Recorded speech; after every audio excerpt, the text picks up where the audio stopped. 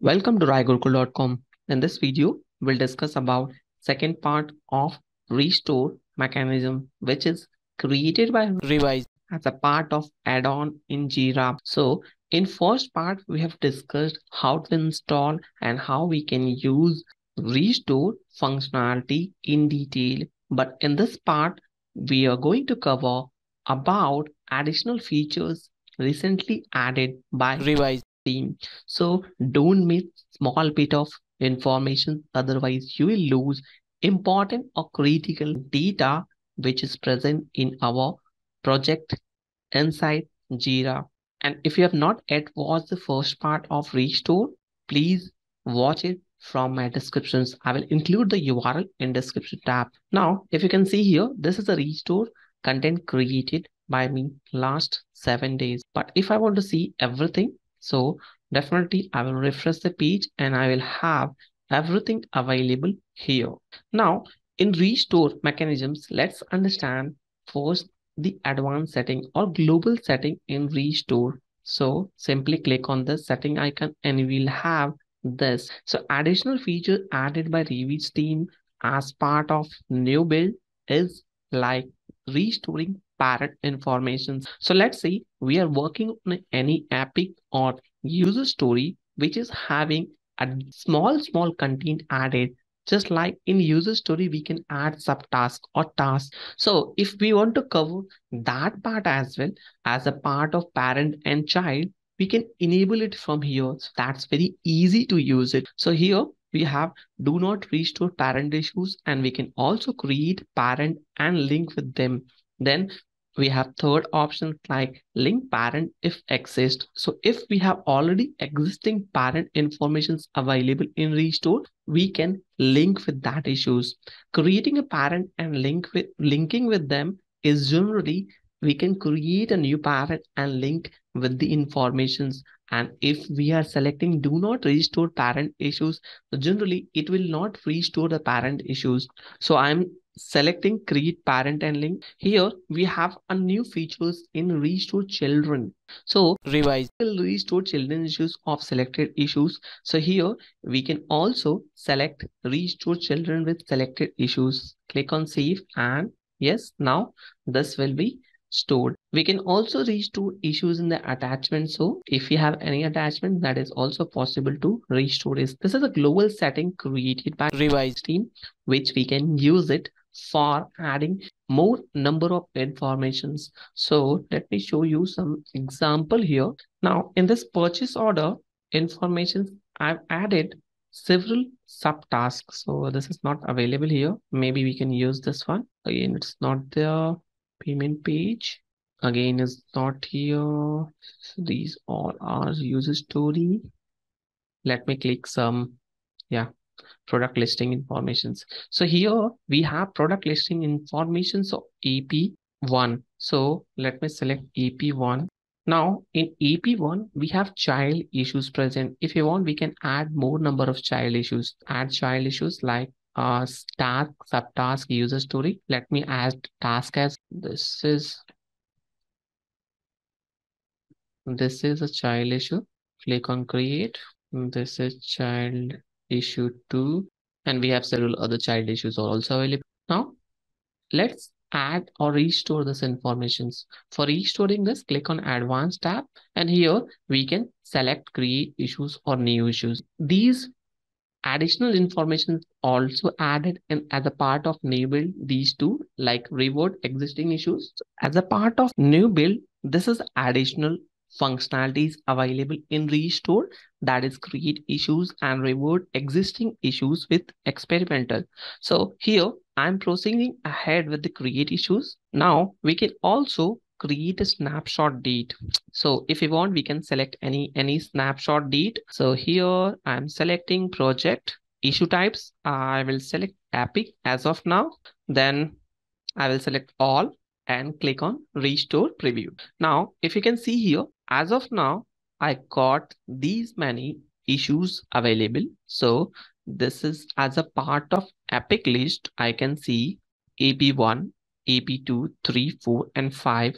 Once I will select this one and click on restore, click on this, and now I got this information. So probably this will take some time for generating this list. And once this will be available, the original issues with complete detail will be restored here. So let me check the logs. As of now, no logs are available.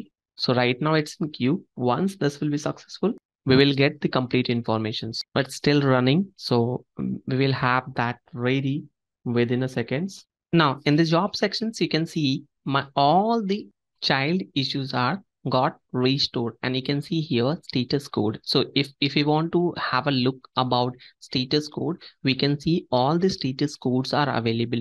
So here we can see all the status codes. Still it's in development piece, so probably we'll get more informations in upcoming release of Revyz team. So probably this restore functionality which is added is going to help the team to have the complete look about this detail. So here we can see user selected family. So if you can see here, this is our user selected family, then parent or child selected issues, then these all are original issues and restored issues. So there is a correct mapping between original issues and restored issues are available.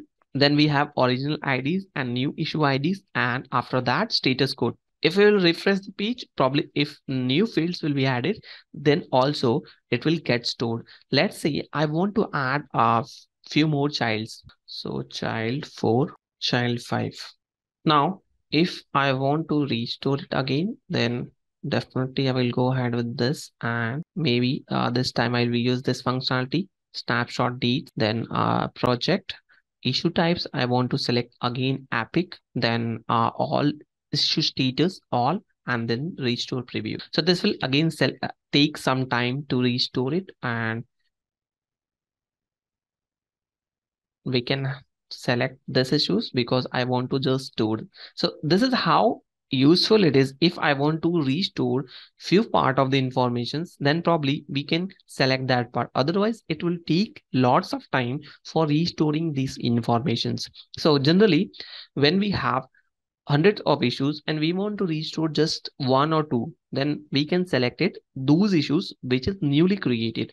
But if we want to store everything, then we can select each and everything. So this is how it is helping the end users to add up as many informations they want to restore it, so that we can also save some time as well as storage capacity. So that will be very much helpful. So let's wait for completions.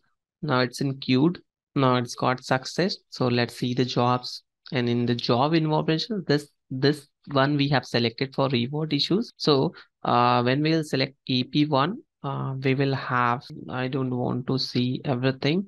Now in AP1, we have restored issues key with a different ID, and we can see here the status code. So status code, we will get each and every status code accordingly. So as of now, it's in development phase. So probably we'll get more or clear idea in further release. If we want to check about the logs, so which all informations got stored, we can see it here. So probably we can see the CSV informations got updated, JSON file data uploaded to JSONs, and then restoring issue links restored finished. Then we can see all the informations which is available here, and that's again which is in the detailed format. Like we can see the original issue ID, new issue ID, and with the status code. So this is how we can restore our informations whichever we want. And if we want to restore the complete view, we can select the create issue with the new restore. So if you can see the stats, as of now, successful events are 3, partially successful is 2. So we can even add the filters accordingly. So when we have restored the details, which is a part of job history, then storage stats, licensings, these all informations are clearly available into dashboards. Now, again, if we want to see the job sections, all the jobs which is we have restored with the proper detail is listed here. So that's all from additional feature of restore, which is a restore part 2 video. Hope you like the content. If you think so this will be useful, don't forget to share within your circle. And If you think this is going to help you a lot, please comment down your use case so that we get to know how you have utilized this product in your project management cycle. That's all from this video. Hope you enjoyed the content and don't forget to like and subscribe the channel. Thank you for watching.